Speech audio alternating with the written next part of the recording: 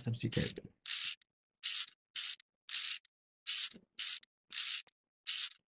From the vault. We're gonna play video and then we're gonna talk about two things that Lydia's been working on. All right, Lady, what's this? Okay, so RP2350 has finally been announced. We can talk about some of the hardware that we've designed. So this is the RP2350 feather, codename Amethyst.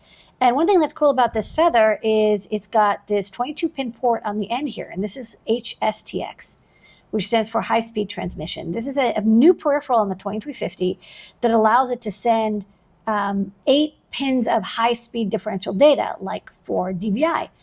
So we use the same 22-pin connector setup that the Pi 5 has for the the DSI or CSI connection.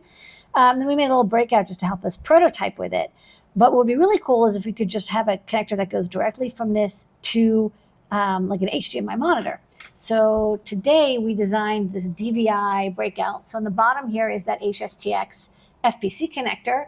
We have some resistors. We have a level shifter for the I2C, a little switch cap converter for the 5 volts that the HDMI wants.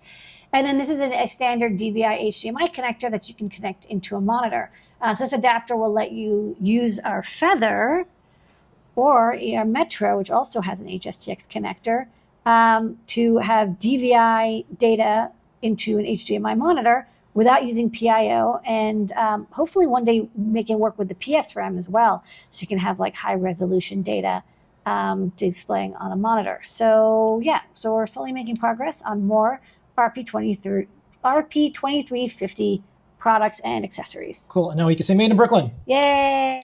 Alrighty, Lydia, what is this? So this was a different USB hub design. This one's using the USB 2422. Designed this like 2022 or something, or 2021, and then like this was hit hard by the chip shortage. So I'm slowly digging through my gigantic pile of like stuff that I started and didn't get finished. Okay. I redesigned this, added USB-C instead, cleaned it up a little bit, and sent it out. All right, and then what's this? This is like a request design, although I'm already thinking of ways to improve it. So this is a USB-C LiPo charger that has a 3.3 volt buck converter built in. So it's kind of an all-in-one power supply. But I think I want to change the LiPo charger chip. So, Okay. but the idea is still there. Stay tuned for more Top Secret. We'll be posting more across all the socials. Okie dokie.